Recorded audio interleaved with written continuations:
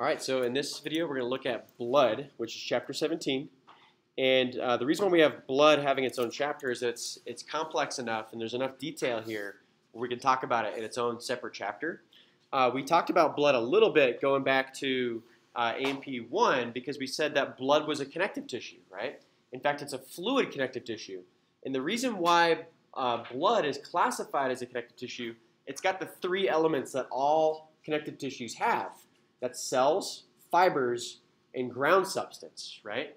So the cells of blood would be like your erythrocytes or red blood cells, your leukocytes or white blood cells, and then platelets. The ground substance of blood, which is the fluid component, that's blood plasma. So blood plasma is like the watery part of blood, right? And then the fibers that are in blood are actually dissolved within plasma. And so you find the fibers dissolved and soluble within their blood plasma in the form of what's called fibrinogen. So when blood's a fluid, the fibers are dissolved. But when blood clots and becomes a solid, those fibers actually clump together and they form this like network, this mesh, that basically turns blood into a solid. So what's kind of cool then is that blood is a connective tissue, and it's called this not just because it has those three elements, but also because it comes from mesenchyme, like all connective tissues do. So remember, it has those three major components there. So if we can study blood, usually the way we do this, you guys, is you'll take out a sample of blood. You know, like in lab, we just did a little bit of, like the Lancet, and we used several drops of blood to look at this kind of stuff. But if you wanted to really study blood, you could take out a fairly sizable volume of it, maybe 10 milliliters or so. I think maybe we were working with about 1 mil or 2 mils when we used our little capillary tubes, right? But this is obviously a larger test tube or vial. And so when you extract that blood and maybe put it into a test tube, we call that whole blood. So whole blood is basically just blood in its just natural form or state, right? But the problem with just looking at whole blood is you can't really see the individual components as they would be separated, right? So what we can do then is actually take whole blood, put it into a centrifuge, and what a centrifuge does is it spins really quickly, and because it spins quickly, it actually amplifies gravity, right? We're saying that it gets some G-force there. And so what's really cool is these centrifuges kind of operate on the order of like thousands of Gs, right? Like thousands of times the normal force of gravity. And what that does by applying all that force is it separates the components by mass. So what you find is after you spin down the blood, the red blood cells sink to the bottom because they're the heaviest, because they're full of protein.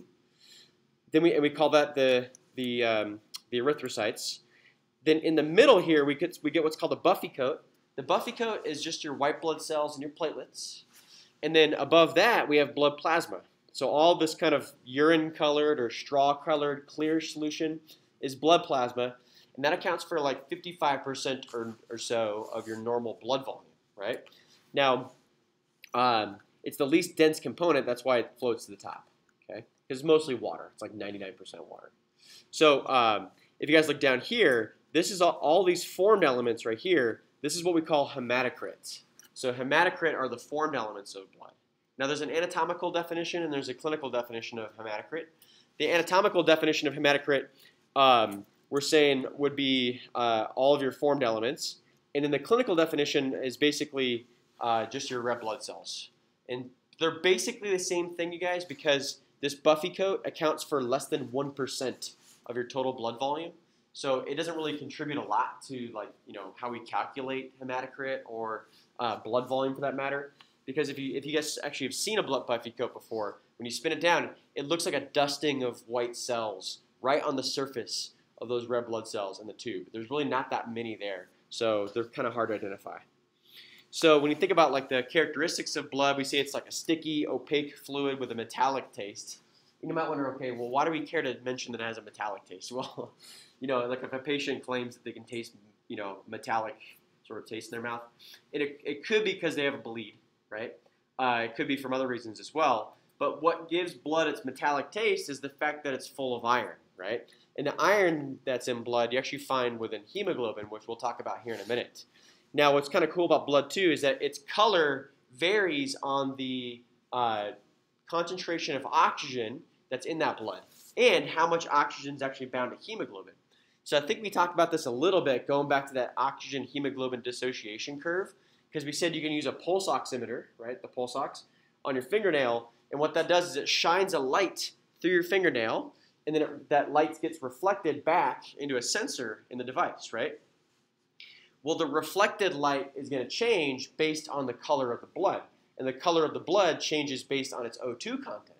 So if you're measuring the reflectance of that light from the finger, the color of the light that's reflected also is based off of how much O2 is in the blood, or rather oxygen saturation on hemoglobin, to be more precise.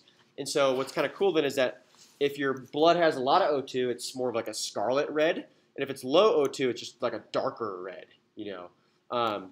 So it's just variations of shades of red.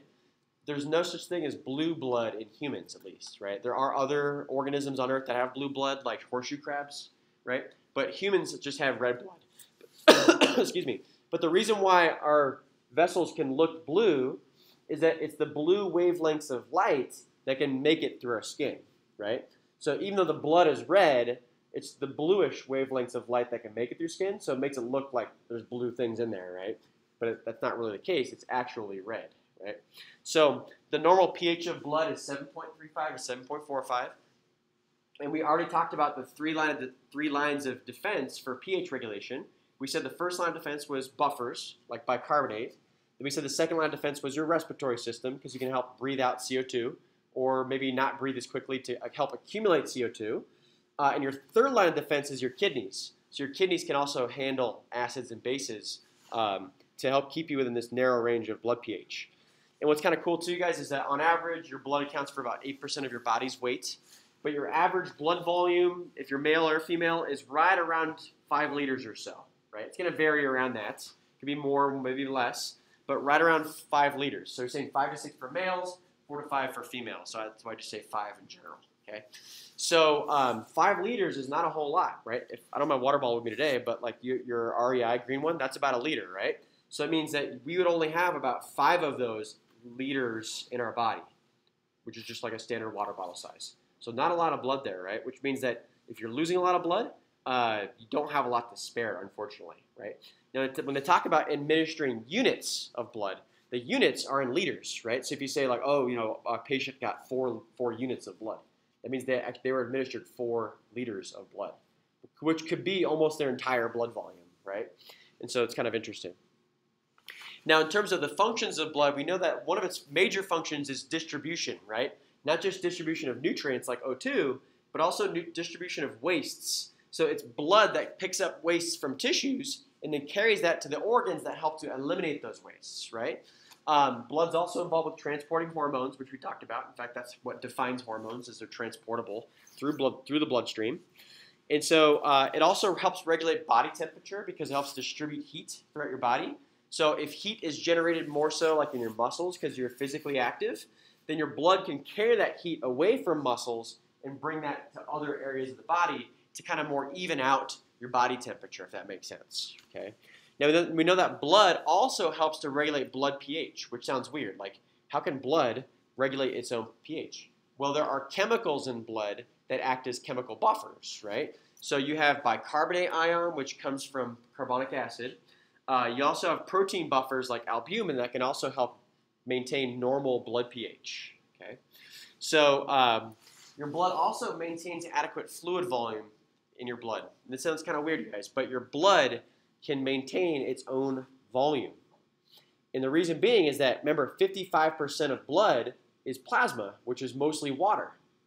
And so there are things that are in blood that can attract and hold on to water. That way you're not just losing water into your tissues. So it keeps it in the blood, right? And so that would be like albumin, which attracts and holds onto that water. So basically it maintains its own volume, which is pretty cool, to a point, obviously. So other protective functions, you guys, we know that blood prevents blood loss. And the way this works is if you rupture a vessel, where your vessel could potentially start losing blood through that ruptured wall, what blood can do then is clot and block that vessel, and it prevents further blood loss by forming that clot, right? So blood prevents blood loss. And it also prevents infection. There are lots of antimicrobial products in blood, right? So we have, white blood cells or leukocytes. We got complement proteins, which are made by your liver.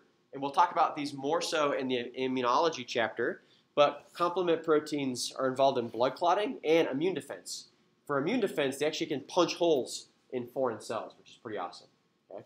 And then we also have antibodies. And antibodies are like little molecular flags that can stick onto foreign antigens, like maybe a different blood type. And that can actually not only cause those microbes to clump up, which makes them easier for the removal, but it can also activate complement. And we'll talk about that some more, too, when we get to the immunology chapter. So for blood plasma, you guys, we say it's 90% water by volume or weight. Actually, I'm not sure what that is. Maybe it's probably weight, actually. 90% volume, 90% water by weight, not volume. So in plasma, though, we find lots of dissolved solutes like nutrients and gases and hormones and waste and proteins and inorganic ions. So this is what we talk about as being like serum, right? So if you hear about like serum transfer, getting blood plasma transfer, that's basically the watery component of blood, and it's full of these things. So including hormones and different nutrients and gases. And what we find, though, you guys, is that of all of the solutes in plasma, of all the dissolved things that are in plasma, proteins are the most abundant, okay? So you find a lot of protein in blood plasma. Now, of all those proteins, the most abundant one is called albumin, and we'll talk about albumin here in a minute, but it accounts for 60% of the weight of that component of blood or plasma. And then that's followed by globulins, and globulins would be like immunoglobulins, like antibodies. And then 4% is fibrinogen, okay? Now, if you think about this word, fibrin, what does that sound like? Fibrin. Fibers, yeah, exactly, good. And then we talk about ogen. What if a word ends in ogen in biology? Is that active or inactive? Inactive, right? Remember we talked about like pepsin, ogen? That's the inactive form of pepsin. So fibrinogen are the inactive fibers of blood, right? So remember how I said that, blood's a connective tissue because it has fibers, but when blood's a fluid, those fibers are dissolved. And so when we say that the fibers are dissolved, they're in their fibrinogen state, which makes them dissolvable, okay? So when we talk about blood clotting here later, we'll say that fibrinogen is actually converted to fibrin, which then turns into this mesh, and that allows for clotting to occur. So most of these plasma proteins are made by your liver. So if you have liver failure, then you can actually lack a sufficient amount of these proteins for things like blood clotting, immune defense, and even holding on to your own body water, okay? So let's talk about albumin first. If this is the most abundant of all the plasma proteins, 60% of it, it's also in a lot of ways one of the most important, at least in terms of maintaining blood volume, because it does carry certain substances, like albumin can carry certain hormones throughout your bloodstream. Remember how we said that certain hormones that were like lipid soluble needed a binding globulin to carry those, or some sort of transport protein to make them soluble in water? So albumin is one of those. Albumin is also a chemical buffer, but specifically a protein buffer. So albumin can actually help also maintain normal blood pH. Okay, and then we also find, you guys, that one of the most important functions of albumin is it's the most important contributor to what we call blood osmotic pressure. So if you guys remember, osmosis was movement of water, right? In fact, it was water diffusion. But what we said for osmosis is that water follows solutes, right? So if my body is the albumin molecule, then I can attract water because water is going to go from an area of high water concentration to low water concentration where there's more solutes. So water moves towards the solutes. So what albumin does, you guys, is that by exerting this plasma osmotic pressure, it's essentially attracting water into blood. But the reason why this is important is if you didn't have this protein, your blood plasma water could potentially leak out of your blood into your tissues because some of your smaller vessels are kind of leaky. And if you didn't have this protein to hold on to the water, your blood would effectively dehydrate by losing water into your tissues. So this is an extremely important protein. And the reason being is it attracts water and it holds that water inside your blood. Okay? So if you don't make this protein, what do you guys think happens then? So if you didn't make enough albumin because your liver was failing, what do you guys think would happen to your blood? You'd have water loss, good. And so where would the water be going if you're losing it from blood? Into the tissues, right? You guys know what that looks like when you lose water in the tissues? What do we call that? Edema, right? Which is swelling. So what you find, you guys, if you don't have enough albumin, you get pretty significant edema. And this can occur in the distal extremities and even the abdominal cavity too. So it's kind of interesting. So for the formed elements, you guys, we talk about these as being the cellular components of blood, right? So the formed elements would be like your white blood cells, aka leukocytes, your red blood cells or erythrocytes, and then your platelets. But the only true cell of all three of those are the leukocytes or white blood cells, because those are the only ones that actually have a nucleus. So red blood cells don't have a nucleus. They actually lose their nucleus while they're developing.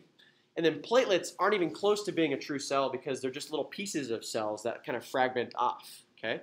So most of these formed elements, you guys, only survive in the bloodstream for several days. The platelets, several days. Even leukocytes or white blood cells, also many of those are only several days. The longest living one of those formed elements, at least maybe not the longest, but one of the longest, is red blood cells or erythrocytes, okay? They can last about 90 to 120 days on average, right? So about 3 or 4 months, which honestly isn't that long as far as cells are concerned, right? Like your brain cells live with you throughout your whole life, whereas your red blood cells are replaced several times a year, right? So it's kind of interesting. Now these blood cells originate from bone marrow, and they actually don't divide once they're formed, right? Like you can't have a red blood cell turn into more red blood cells. But all these formed elements come from bone marrow cells called the hemocytoblasts, which are basically stem cells that can give rise to any blood cell. Okay, so all the leukocytes, the red blood cells, and even the platelets, they all come from these bone marrow cells. Okay, so if you guys look at a blood smear then here, I like to say schmear, I don't know why. A blood smear, we see white blood cells here, right? And we can identify those because they have nuclei, which makes sense. You see a big old nucleus here, those are leukocytes. We also see red blood cells, right, these ones. And you can tell they don't have a nucleus. And the reason why you see that they don't have a nucleus is, well, even the centers of those cells look kind of clear, right? Now, it's not like they have a hole in the middle, although it looks like that. It's just that they don't have a nucleus to absorb light, so the center of the cell looks more clear, right? So red blood cells don't have a nucleus, which means they can't repair themselves because they don't have genes to make new protein, right? And so that means that red blood cells are really just bags of protein, specifically hemoglobin, right? And the reason why they're red is because of the hemoglobin. It has kind of a reddish hue to it, right? So the platelets here, I always say kind of look like some schmutz on the slide, right? So if it looks like just a little bit of like dirt or something got on the slide, that's a platelet, right? And so what's kind of interesting too, guys, is that platelets used to be called thrombocytes. A thrombus is a clot. So they said that platelets were clot cells or thrombocytes because, you know, they kind of look spherical. They kind of look like a cell-ish. But what as we started studying platelets more so, we started to realize that that they actually aren't a true cell. So they stopped calling them thrombocytes and just started calling them platelets, right? They're just little pieces of a cell, like lits, right? Like the pieces. But clinically, people still call them thrombocytes. So like the clinical world hasn't caught up with that new word, right? So in like clinical medicine, you're going to hear about words like thrombocytosis or thrombocytopenia. That relates to blood platelets. But they don't use the word platelet. They still use the word thrombocyte, which is a misnomer because it's not really a true cell. Okay, so kind of keep that in mind. So with the erythrocytes, you guys, or red blood cells, we say that they're biconcave discs. So they come together and they kind of form this, it's almost like a donut without the hole. So it's almost like someone formed a donut, but the hole wasn't complete. So it just kind of forms two divots on either side, right? So we say it's a biconcave disc. It's anucleate, so it doesn't have a nucleus. There's no organelles, no mitochondria, so it undergoes anaerobic respiration. In fact, it relies on glycolysis to produce enough ATP to power its sodium-potassium pumps. Okay? So what's interesting, too, about these red blood cells, you guys, is that their diameter is usually slightly larger than even your smallest capillaries, your blood vessels in your body, which means that your red blood cells have to be bendable and flexible to squeeze through those really small vessels, okay? Now, they're full of hemoglobin. That's why I was saying that red blood cells are like big old bags of hemoglobin. So 97% of the sort of the weight inside of that red blood cell is due to hemoglobin, which is an important protein. Excuse me. Now, it also contains other plasma membrane proteins like spectrin, which provides some flexibility for its shape. Now, one thing that's important to note to you guys is that red blood cells contribute to the viscosity of blood. Viscosity is the resistance of flow, right? And so if you have more red blood cells, your blood is more sticky and more resistant to flow. If you have less red blood cells, then your blood is more watery and can flow easier. And this is actually why you don't want too many red blood cells in your blood, right? So if you guys remember, our normal hematocrit of whole blood was like 45% or so. If you had like 60% hematocrit, right, where you're saying that it's basically like, a lot more red blood cells, your blood is going to be more sticky. It's going to be more viscous. It's going to be more resistant to flow, which means your heart is going to have to work harder to pump that blood. It's like trying to pump like a thicker solution through a tube. It's going to be way harder to pump that, right? So that's important to note. Keep that in mind, you guys. We're going to come back to red blood cell fraction as a way to talk about resistance in blood pressure.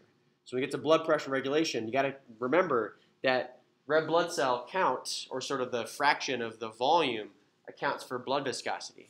So your blood becomes more sticky if you have more red blood cells, and more watery and less sticky if you have less red blood cells. Keep that in mind, right? But remember, it's also just a fraction. So if you're dehydrated and you have less plasma, what does that mean you have more of? More red blood cells. You got it. So as your blood dehydrates, it also becomes more viscous and more resistant to flow.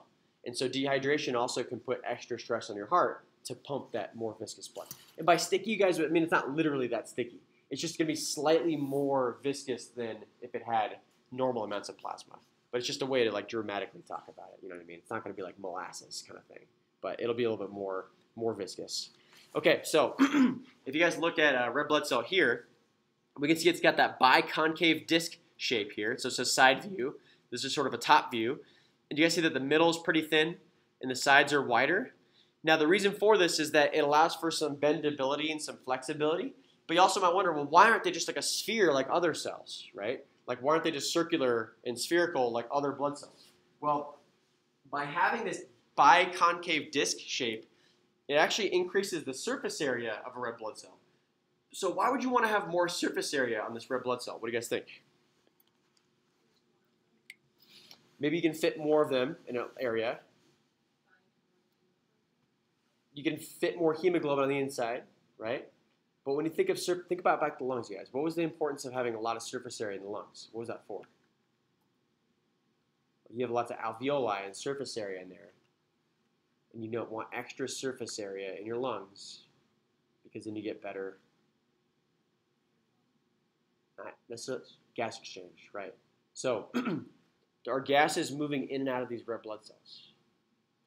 Absolutely, right? Because they're full of hemoglobin, which holds on to oxygen and CO2. So, kind of like the lungs, by having more surface area on this red blood cell, O2 and CO2 can enter and exit this red blood cell more readily because there's more surface area. There's more space for the gases to enter and exit. Okay. So if you guys look here at hemoglobin, what's kind of cool is that every single red blood cell has about 250 million molecules of hemoglobin or so, right? So we're saying that those red blood cells are full of hemoglobin. There's a lot of it, okay? And each hemoglobin molecule is made of 4 globin chains. So you have the beta chains and the alpha chains, and each protein chain has a heme group in the middle. And heme is this kind of complex organic molecule or carbon-containing molecule. Excuse me. And the reason why it's important to note is that in the center of each heme, you find a central iron atom. So you guys see that Fe there? So that this central iron atom that's held there by the heme group is actually what associates with O2 and CO2 and that kind of stuff, right? Because it actually can form kind of a weak bond with those gases. And so that's the heme group here. Now remember, heme can be converted into bilirubin, and bilirubin is what gives bile the green color, right? When it's in blood, we call it, hemoglobin, and it's essentially red. But when it's in bile, it's bilirubin, and it's green. So it's kind of interesting how you can go from a red-colored thing to a green-colored thing, but it's essentially a very similar molecule. But it's something to keep in mind, and it's important to note that red blood cells are recycled and then sort of, placed into, bile as a way to reuse those, if that makes sense. Okay, so if your red blood cells only last about 90 to 120 days or so, that means you have to continually produce new ones, right? And so this comes from what we call hematopoietic stem cells. So we also call these the hemocytoblasts, and these give rise to all of the formed elements, right? So if you guys remember the formed elements were your white blood cells, your red blood cells, and your platelets. And so you find these in red bone marrow, and their function is essentially to, make new blood cells. So you have one type of hemocytoblast, and that can divide into other cells that can turn into all of your leukocytes, your red blood cells, even your platelets, which is actually pretty cool. And you find these in red bone marrow. If you guys remember, in adults, red bone marrow is only found in several kind of key areas, right? You find that in your sternum, the proximal epiphyses of your humerus and your femur, your hip bones, your os coxa, your clavicles, your vertebra, and your cranial bones. But that's about it, right? So pretty much the rest of your long bones of your body, if it's not the proximal epiphyses of your femur and humerus, it won't have red marrow. It's going to have mostly red marrow, right? But what's kind of cool, though, is that, I'm sorry, did I say red marrow? It will have red marrow in those key areas. Otherwise, it'll be yellow marrow, which is mostly fat. Okay, cool. Now, what's kind of cool, though, is that yellow marrow can turn back into red marrow if you have a lot of blood loss or something, which is kind of cool. Okay. So what's interesting, though, you guys, once you create these cells, they can't change, right? So once they're committed to being a leukocyte, it's not like these cells can go back and then turn into a red blood cell, okay? Once they're committed, that's what they are, okay? So, which is kind of cool because that's not like what we do, right? Like if humans can kind of like become things, like you're like, oh, I'm going to become a nurse or I'm going to become whatever. You're not committed to that. Like you can always maybe go back and become something else too, which is really kind of cool, So you're not stuck with that. Anyways, stem cells here, you guys, like we call these the hemocytoblasts, aka hematopoietic stem cell. The reason why they're called hematopoietic, well, hemato is blood. Poietic means to create. So the hematopoietic stem cells make blood cells, aka formed elements. Okay, and so what you're seeing here, you guys, is it's basically this process of formation all the way till you get to a red blood cell here. And you guys see that along the way, the cell actually exocytoses its nucleus such that the fully formed erythrocyte does not have a nucleus, and it's just full of hemoglobin, okay? So it's kind of a cool process. Can it reverse? Can you go from a red blood cell back to a hemocytoblast? No, it's one way, right? It's fully committed, unlike humans. Okay, so in terms of how do you regulate the formation of new blood cells, right? So I'll give you guys a kind of an interesting question here. If your red blood cells have a lifespan of 90 to 120 days, how does your body know when to replace those or how to replace those, right? It's kind of weird, right? You think, okay, does your body like sense red blood cell count, and then knows, okay, well, if I lose one, I got to replace one. It's actually not doing that either. It's not like counting one for one, right? Like, oh, we lost a red. There's no like barcodes on your red blood cells, like where like if you lose one red blood cell, your body's got an inventory of all of them, and like, oh, we lost that one, better make a new one, right? That doesn't exist. The only stimulus to make new red blood cells is O2 levels in your blood. So the stimulus for erythropoiesis is hypoxia, which means low O2, right? So if you have not enough red blood cells, then your O2 level is going to be low, and your kidneys have little O2 sensors in them, and they release a hormone in response to that, right? So that's kind of cool. Now, they're hormonal controls, but you also need adequate supplies of different nutrients like iron, protein, carbohydrates to even make those new cells, right? So we're saying on average, about 2 million red blood cells are made every second, and that's just about enough to replace the amount of red blood cells you lose every second. So if your red blood cell production matches the destruction, then your concentrations won't change. But if your red blood cell production is greater than destruction, then over time you're going to get more and more red blood cells in your blood, right? And that could be a bad thing because your blood could become more viscous. So you don't want it to become too viscous. So the stimulus then to make new red blood cells is tissue hypoxia, which means you only make new red blood cells when you don't have enough O2 in the blood. So it only goes one way. It's more like your O2 levels decline, and once you get to a certain point, then you start making new red blood cells, right? But then those start to die off, and your O2 levels decline. You get to a certain point, you start making new red blood cells, right? And so that hormone that actually is the control of red blood cell production is called erythropoietin, or EPO. Okay, so erythropoietin is a hormone that's released by your kidneys, and it stimulates your red bone marrow to make more red blood cells. But EPO is only released when your O2 levels are low, and your kidneys can sense this, right? So what do you guys think this means for people with kidney failure? If their kidneys are failing and they can't actually secrete EPO, what's going to happen inside their body then over time? Yeah, they're going to lose their red blood cells, right? So you're saying that one of the consequences of kidney failure, very good, is that if you don't release EPO because your kidneys are failing, you're eventually going to get what we call renal anemia. And it's anemia because your kidneys aren't stimulating your red bone marrow to make red blood cells anymore. Now, you can give people artificial EPO, though. They do this sometimes. Like, let's say if you've had a bone marrow transplant and you got to make sure that they're really ramping up their production of red blood cells. You can inject them with EPO or erythropoietin, right? This is also one of the blood doping drugs that people take. Like, if you're an athlete, why would you want to inject EPO into your body?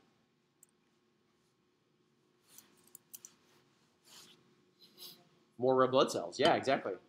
Which means you have more hemoglobin, which means you can transport more oxygen, which means you can probably supply more oxygen to your tissues, which means you can have less fatigue, right? So you can actually have better endurance. But what's the other trade-off of that, you guys? More red blood cells, your blood is going to be more viscous, more sticky, right? Now, if you're a trained athlete, it's probably not a big deal because your heart's already pretty strong, so you can deal with that extra resistance. But if you're not a trained athlete and your heart's not as strong because you're not conditioned for that, that could become more of a problem for you. So it's kind of interesting. Cool. So if you guys look here, this process of feedback, we say it's a balance. So if your O2 levels get too low, the kidneys release erythropoietin, which stimulates your red bone marrow to make new red blood cells, and it gets you back to normal homeostatic levels for O2. So it's pretty awesome.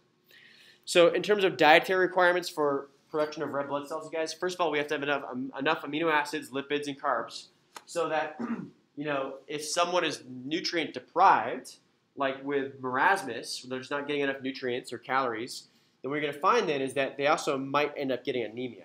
So one of the consequences of certain types of eating disorders could also be anemia because you need adequate nutrient supply here. You also need enough iron, right? So most of the iron that's in your body is locked up in the hemoglobin of your blood. So, and the rest of that's going to be stored like in your liver and your spleen, as well as along your digestive tract. You also find it in certain enzymes throughout the cells of your body, but it's mostly in your red blood cells. Now, free iron is actually toxic to your body. So your cells are not that good at storing iron, because if they did, it could actually, damage those cells. So for the most part, you just have enough iron for what your body needs. If you store too much, it can become toxic to you. In fact, there are certain diseases where they have iron storage diseases, where their body holds on to iron too well, and it ends up leading to multi-system organ failure. Like it affects every organ system because the free iron is toxic, right? Now, that means we also need enough dietary iron and to be able to absorb that iron as well. So, you get a lot of iron like in meats. Red meat has a lot of iron because it's got, myoglobin, which has iron in it, right? You also find a lot of iron in leafy greens as well. But the iron that's in leafy greens is inside of the cell walls, and we don't have cellulase enzyme to get those cells to break open. So you get less sort of absorbable iron from leafy greens than as you would from meat. But obviously you can't just live on meat. That's not healthy for your body.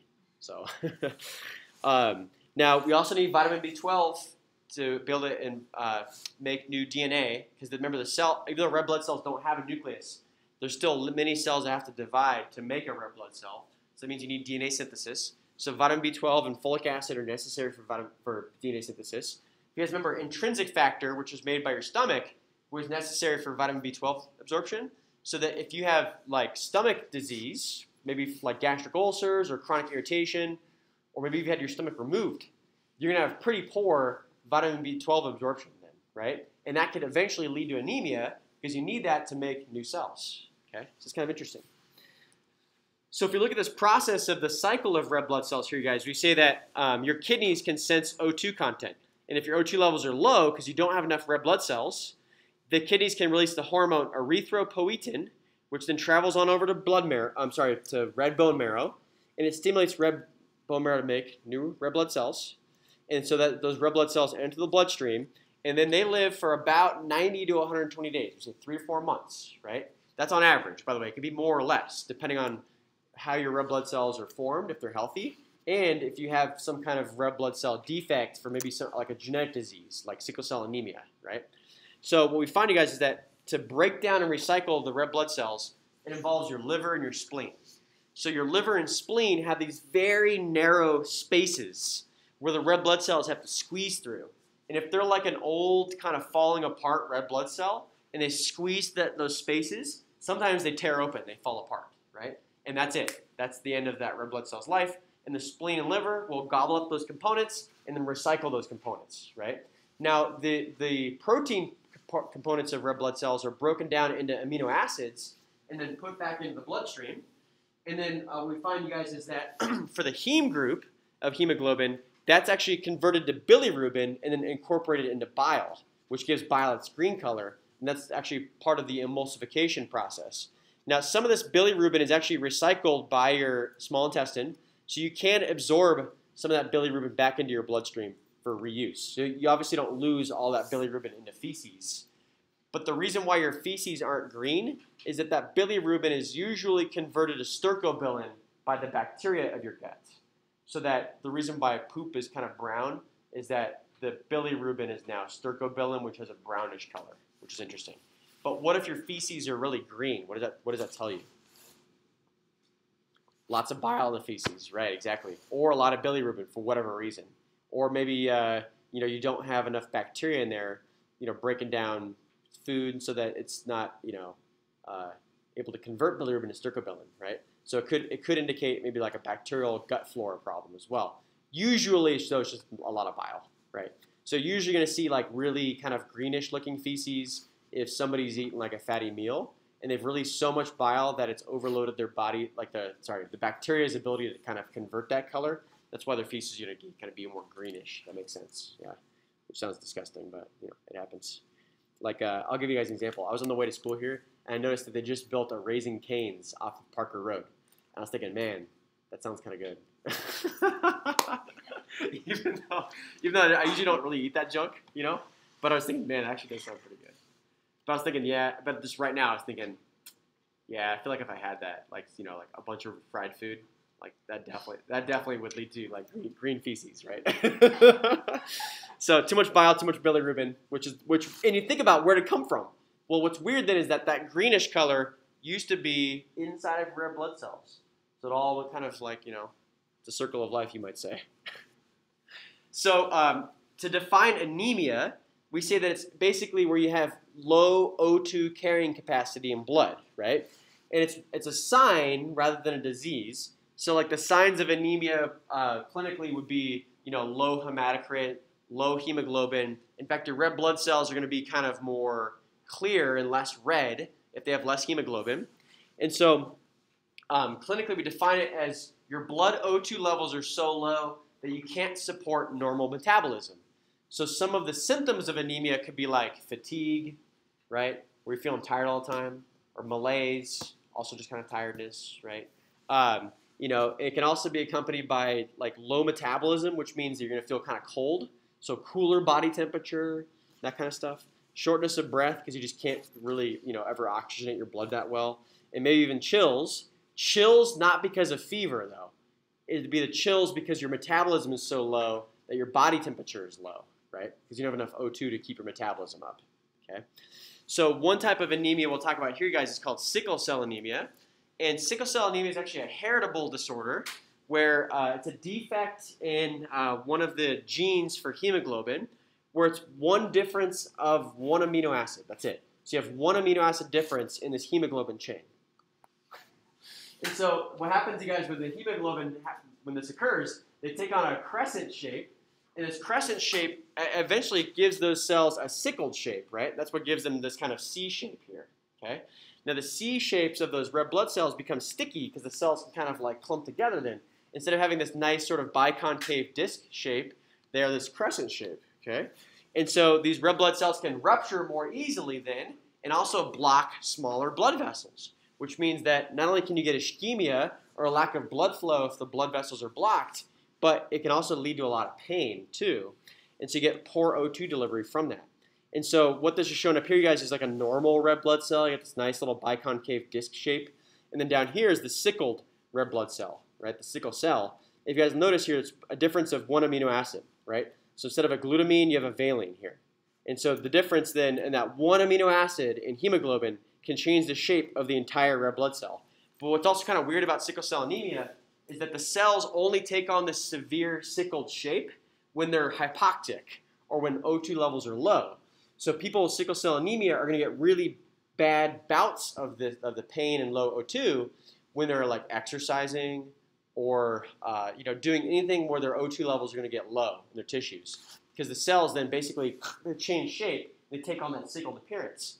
Now what's also kind of interesting about this disease, you guys, is that it protects you against malaria, right? Because malaria is plasmodium, and it actually is a little microbe that can wiggle into your red blood cells where it feeds on your hemoglobin. It's transmitted by mosquito bites, right? In fact, that's why they call it malaria, because mal means bad, area, air, right? So malaria means bad air. So people kind of knew that there was something in the air that was giving them this. They didn't know what. They said it was malaria, it was bad air. They were close, right? It was in the air, it was mosquitoes, but they knew it was something in the air, right? Malaria. So mosquito bites would transmit this plasmodium, but if you have sickle cell, it's harder for those parasites to wiggle into that cell because it's a sickled shape and it's kind of more tight so that it's a less hospitable environment for those parasites. So what's kind of interesting, guys, is that if you have sickle cell anemia, it protects against malaria infection, which means that if you live in a malarial-prone part of the world and you have sickle cell anemia, you're protected against malaria, which means you're more likely to spread your genes onto the next generation, right? Because maybe your neighbors that didn't have sickle cell died of malaria, whereas you didn't because you have sickle cell anemia, and then you're able to have kids and spread your genes on the next generation, right? And those kids are also more likely to have sickle cell anemia, right? Because it's protective. So what you're saying, you guys, is when you look at the prevalence of sickle cell anemia worldwide, not only does it correlate with malaria in those malarial-prone areas because it protects you, but it's essentially evolution, right? You're saying that a certain subset of humans have evolved to protect against malaria, right? Now, it's obviously random, but they actually have a protective advantage against this microbe, which is kind of cool. Now, it's not to say that sickle cell anemia doesn't cause any kind of stress or trauma to your body, but it at least doesn't kill you necessarily, and it protects against malaria, so it gives you a slight advantage. And that's how evolution works. If you have a slight advantage over, your other genetic counterparts, you have a better fitness, well, guess what? Your genes are more likely to go on to the next generation. That's how it works. And it's kind of interesting, guys, one amino acid difference. So it's kind of cool. So you might wonder, well, where do you find people with a lot of sickle cell anemia? Sub-Saharan Africa and the Mediterranean, because there's a lot of malaria there, right? It's kind of interesting. Cool. So moving on, talk about the leukocytes, guys. Remember, they're the white blood cells. They make up less than 1% of your total blood volume. Now, if you spin that blood down, you guys, where do you find the white blood cells in spun blood? Which fraction? Buffy coat, exactly. I don't know why it's called the Buffy coat. I have no idea.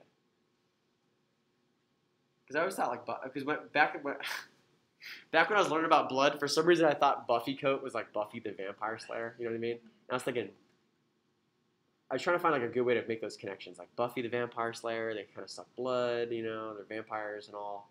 And and you find white blood cells in this Buffy coat, which is right in the middle, right? Why not?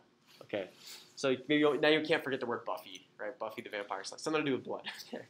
So now the function of these white blood cells or leukocytes, you guys, is they're protective, right? So they protect against infection of microbes, whether viruses, plasmodia, like malaria, or even bacteria in your blood. And so what's also kind of cool, you guys, is that the circulating white blood cells can also leave the bloodstream and enter your tissues through a process called diapedesis, or also called transcytosis. Actually, no, just diapedesis, just kidding, right? So diapedesis is essentially where these white blood cells can leave the bloodstream, squeeze through the blood vessel wall, and enter an infected tissue, right? Let's say if this room is the bloodstream, and I'm a white blood cell, I could squeeze through the cells in this wall and then get into the tissue, just like that. Right? So that's kind of cool. You can kind of squeeze your way through, so it can move through spaces. And it actually is, the stimulus for this is chemotaxis. Chemo means chemicals, taxis is movement. So these white blood cells are actually attracted to the chemical scent trail, you might say, of things like microbes or inflammation.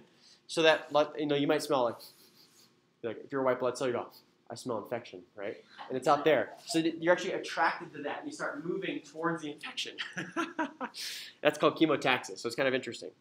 So there's two types of leukocytes. We got the granulocytes and agranulocytes, okay?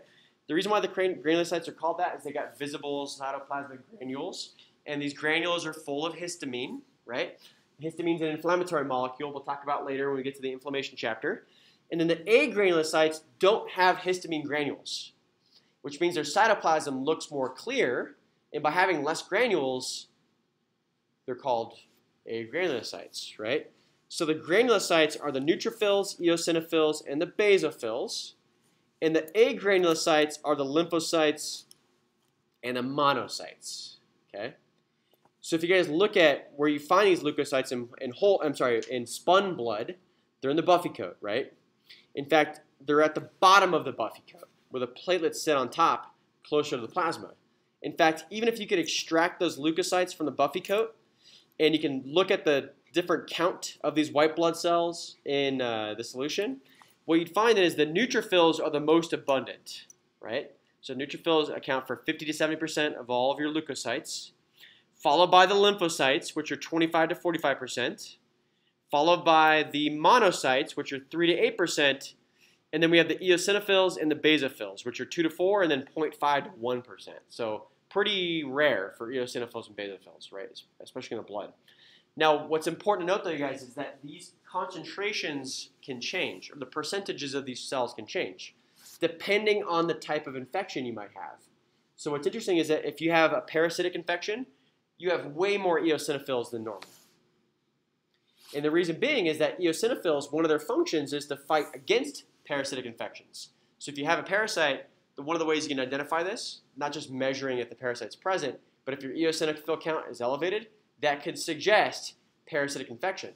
But it also is elevated if you have allergies. So if you have allergies, your eosinophil count is also typically higher, which is interesting.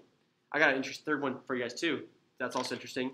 Your eosinophil count increases the more sexual partners you've had in your life. So if you've had more sexual partners, higher eosinophil count. What do you guys think is going on with that?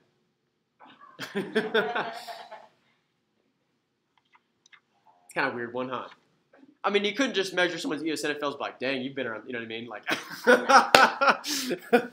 but they can correlate, right? So what do you got? Why, if your eosinophils are involved with fighting parasites, how can it correlate with having more sexual partners?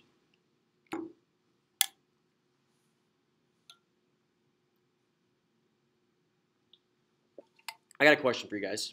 What if you're female and your female's immune system is exposed to foreign sperm? How do you think your immune system recognizes that? Do you think it recognizes it as cells of your own body or foreign cells?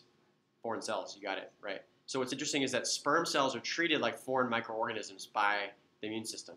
Even the male's own immune system, we'll come back to that too. Because sperm cells don't develop until puberty, which means that your immune system is already matured before then, before puberty, so that your own male's body recognizes sperm as foreign cells. That's why we have to have something called a blood testes barrier to prevent sperm cells from interacting with your immune cells. I know, it's crazy stuff, right? We'll come back to that, though. Also think STIs, right? STIs are like parasites. So again, if you've had more sexual partners, you have a higher risk of being exposed to more STIs. Not the ones that are necessarily like, you need to like go out and get treated for, but one of the ones that most humans on Earth has is human papillomavirus, or HPV, right? Even if you think you've never had genital warts before, right, where like maybe there's like never been like a wart there, most humans on Earth have at least one HPV infection, right? Or at least one virus that's present, which is interesting. It's something like 98% of humans, right? So it's kind of fascinating. There's some of those that are associated though with cancer. That's why we have a vaccine against just those forms. Because if you have infection with those forms of HPV, it puts you at a higher risk for like cervical cancer, which is interesting. Yeah. All right. So again, we'll come back to that later. So with the granulocytes, you guys, they're larger and shorter lived. They have lobe nuclei. The cytoplasmic granules are full of histamine. They stain with what's called a right stain. And they're all phagocytic to some degree, which means they can all kind of engulf microbes a little bit, okay? So we'll start out with the neutrophils, right? So the neutrophils are the most numerous of the white blood cells. They have cytoplasmic granules that stain lilac, so it's kind of red here, right? And then 3 to 6 lobes of nuclei. So one of the ways to identify neutrophil, guys, is they're multi-lobed, right? And they're very phagocytic. In fact, we call these the bacterial slayers of your body, right? Because they're actually part of one of the first lines of defense for your immune system. So one of the first cells that comes in and fights an infection are the neutrophils. In fact, when you find inflammation or infection in tissue, usually what accompanies that is something called neutrophilia, where the neutrophils, they crowd in, right? They kind of mobilize and they start to try to fight off that infection. In fact, neutrophils are also one of the components of pus. So pus, or this purulent discharge, right, we say is full of water and exudate and dead neutrophils, or even living neutrophils, okay? Because again, you guys, they're the bacterial slayers. They're the ones that are going to come in first and just start fighting off those bacteria, okay? Now the eosinophils are pretty rare, you guys remember?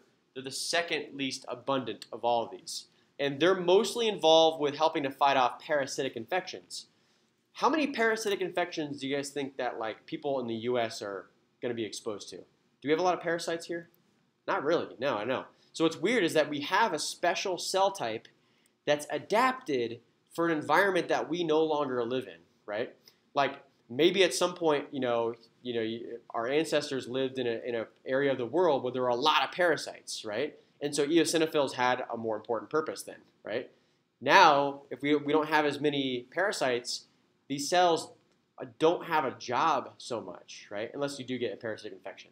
Obviously, they're there. So what's kind of interesting too, guys, is that these eosinophils are also associated with allergies, right? And there's an interesting phenomenon, you guys, is that you find higher rates of allergy where areas where there's low parasites. So you find more allergies in parts of the world where there are fewer parasites. The idea being that these eosinophils are bored and you start overreacting to molecules because eosinophils aren't able to really do what they're meant to do, if that makes sense, which is kind of interesting. So what's also kind of interesting too, guys, is that one of the ways to treat allergies is to actually be infected with a parasite. So let's say if you have a really severe allergy, like hay fever, which correlates with asthma, like pollen allergy. If you get a parasitic infection, your allergy pretty much goes away. Because now your eosinophils are more focused on the parasite, not the pollen that doesn't do anything to your body, right? And so they actually do this in Brazil, where they can treat allergies by infecting you with a parasitic roundworm. And so obviously you would do this not for like any run-of-the-mill allergy, It'd be something that's a little bit more life-threatening and debilitating, but it works, which is kind of cool. And so what they're trying to do now here in the U.S. is not get a parasite to infect you, but rather simulate what it's like to have a parasitic infection without actually having to infect you, right? Kind of like a vaccine, where you kind of simulate an infection without having to actually be infected by polio. You can just get a polio vaccine, that kind of thing. So, and that could actually help treat allergies, which is going to be amazing. When they can figure that out, it's going to be awesome. So, all right, guys. So the basophils, though, these ones don't really have a very visible nucleus. They're just full of histamine granules. That's why there's all these little dots in there in the cell. And so they release a lot of these inflammatory mediators that not only attract other immune cells, but also act in the inflammatory response.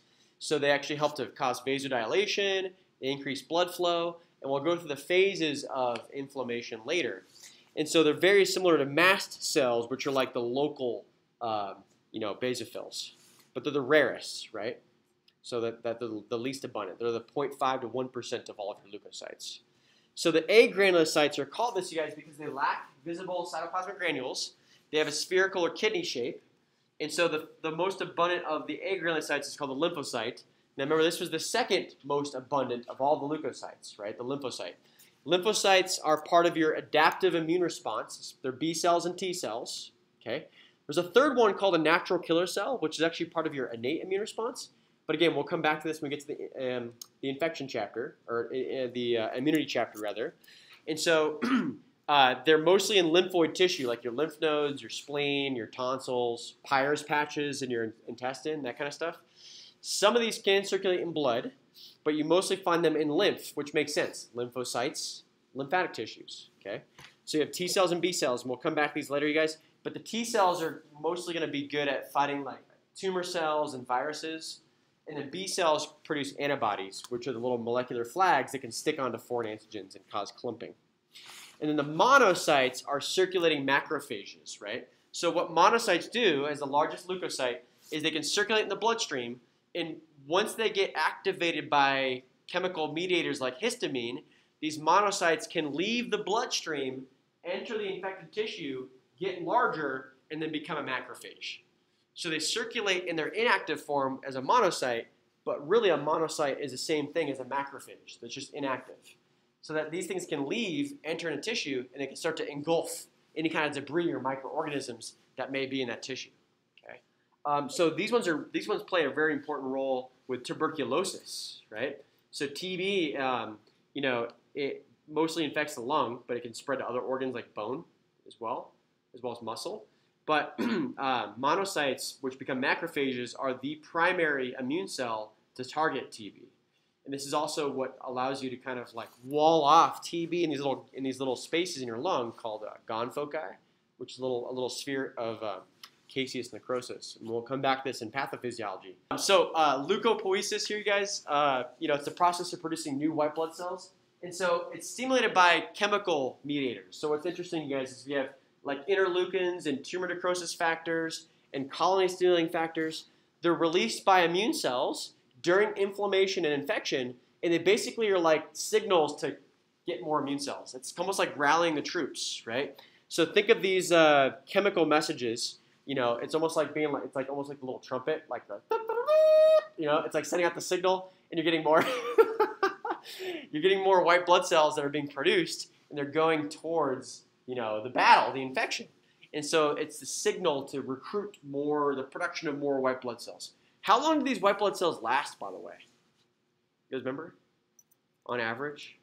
Are they longer or shorter than red blood cells?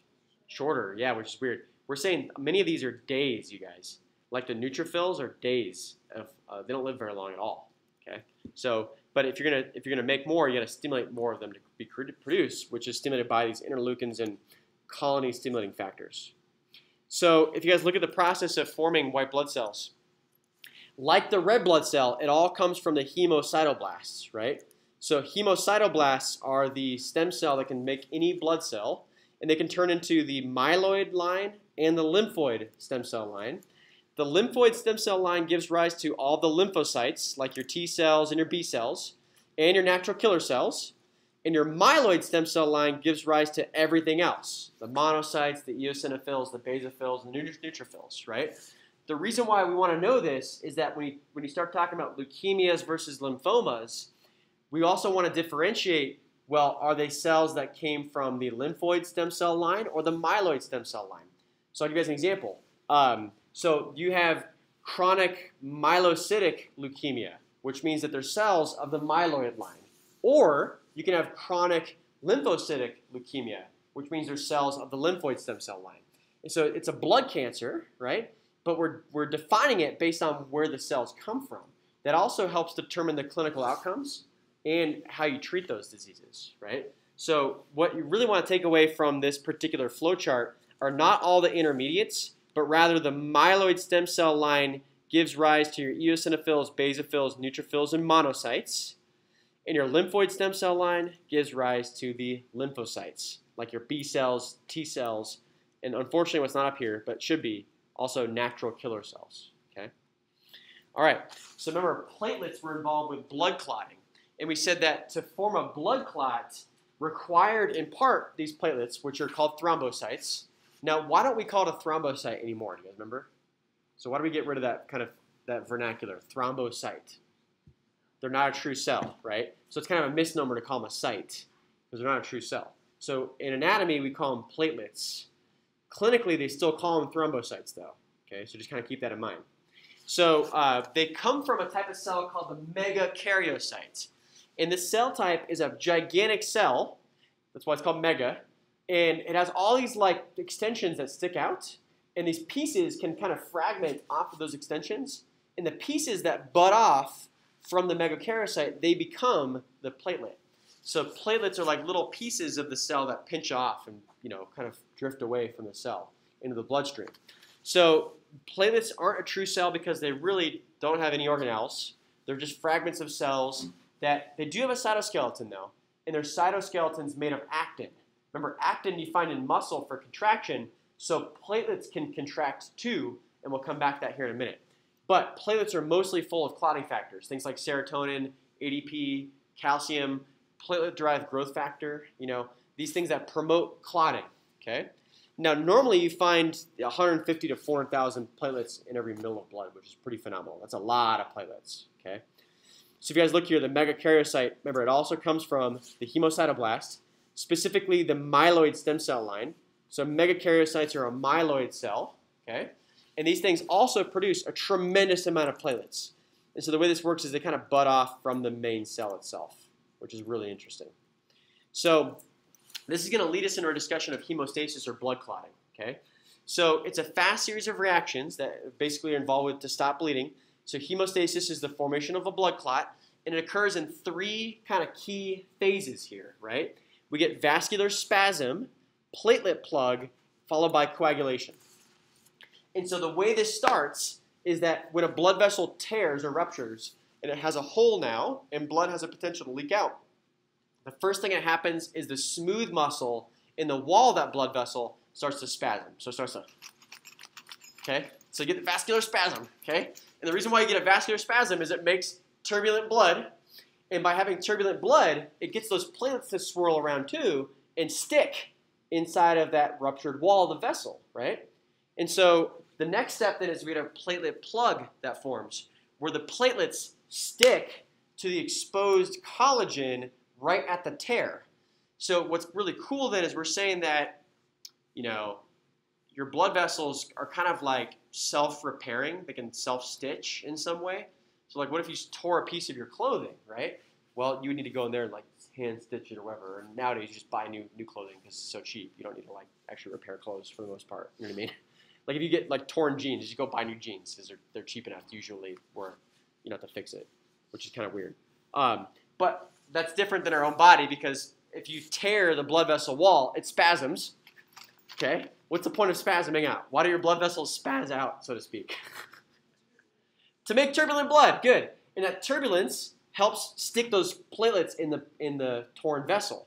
But the reason why the platelets stick in the torn vessel is they're actually attracted to the exposed collagen at the tear, right? So right at the place where it's torn, and you get these little fibers that are exposed, the platelets go and they start sticking to those fibers, right? And they form a plug right there. And they also stick to each other. So they form a nice little plug right there. Okay, so immediately it already prevents blood loss, okay? The next step is the platelets release clotting factors that promote coagulation, right, which is the blood clotting cascade. So if you guys look at those three steps here, you guys remember see the blood vessel is torn here. What's the first step? Vascular spasm, right? It's my favorite step. Followed by platelet plug, right? So the platelets stick in there, followed by coagulation, because the platelets release clotting factors. Actually, so does the damaged tissue too, by the way. So the damaged tissue releases clotting factors, and it promotes the formation of this clot or coagulation. So the way this works, you guys, is there's three phases of coagulation. And the first thing you need is something called prothrombin activator. So prothrombin activator is formed by both pathways. We have extrinsic and intrinsic pathways. Prothrombin activator converts prothrombin into thrombin. And then thrombin is an enzyme that converts fibrinogen into fibrin. Do you guys remember, where'd you find fibrinogen? It's in the plasma, right? Now, if it ends in ogen, what does that mean? It's inactive. Good. So what thrombin does is it converts fibrinogen into the active form, which is fibrin. Now you get those fibers that can kind of spread out there, right? So what this looks like, you guys, is that the extrinsic pathway are where clotting factors are released by the damaged tissue, and then the intrinsic pathway is where clotting factors are released by the platelets. So the damaged tissue releases clotting factors that lead to the production of something called factor 10, and then the intrinsic pathway also can lead which is released by platelets, can also lead to the production of factor 10. Now, factor 10 is prothrombinase. Prothrombinase is the prothrombin activator, okay? And so that converts prothrombin into thrombin. Thrombin is an enzyme that converts fibrinogen into fibrin, and then fibrin is basically the protein mesh that helps to trap platelets, red blood cells, and just debris in the blood, and it actually solidifies that blood into the clot, right? So to get the blood clot or coagulation, you need to have fibrin produced. So it makes sense why you want to have two different pathways, because you wouldn't want to have blood clots just form randomly. So you want to have two different corroborating stories, like the tissue saying it's damaged, the platelets are saying it's damaged, and together they lead to the production of a fibrin clot. And if you only have one, it doesn't work so well at all, actually. And so you need to have both. Two stories, right? Damaged tissue and the platelets are saying, we both have damage, let's get a clot, right? And so you get the formation of fibrin there. Okay, so this is actually what it looks like under a microscope, which is pretty cool, you guys. So all this is these fibrin protein strands, and they're trapping the red blood cells in there. And for whatever reason, to me, this kind of looks like Spider-Man, like something Spider-Man would do, you know, like just spraying a bunch of fibrin on there. It's just trapping, you know, red blood cells, forming a clot, and saving the day. You know, why not? So the next step here, guys, and we'll wrap up here, is this idea of clot retraction. So remember I was saying that platelets have actin filaments in them, okay? Actin is involved with contraction. So when the platelets form that plug and they start releasing clotting factors, the next step is they actually start to contract. And as they contract, they're pulling the edges of the tissue closer together, right? Because they're in the torn area. So the plug all contracts and it pulls the edges of that tissue closer together. This does two things. First of all, it decreases healing time, right? Which means you heal faster, because by bringing the edges of the tissue closer together, there's less tissue you have to repair or replace there, right? And by squeezing out the serum and clotting factors from the clot, you effectively can prevent the clot from getting any bigger. That way, the clot only gets as big as it needs to be. And so you don't just keep clotting up your blood forever, right? And so it draws the ruptured vessels closer together, which helps to, you know, improve healing time, and squeezes serum from the clot, so it stops the clot from growing, right? So it's positive feedback to a point. But then once you squeeze the serum out through clot retraction, then it stops the clot from growing any further. And by the way, this was just discovered like in the 80s. So it's kind of amazing. That was not long ago, right? And so, you know, it's kind of cool. You're just continually discovering new things about the body, which is pretty amazing.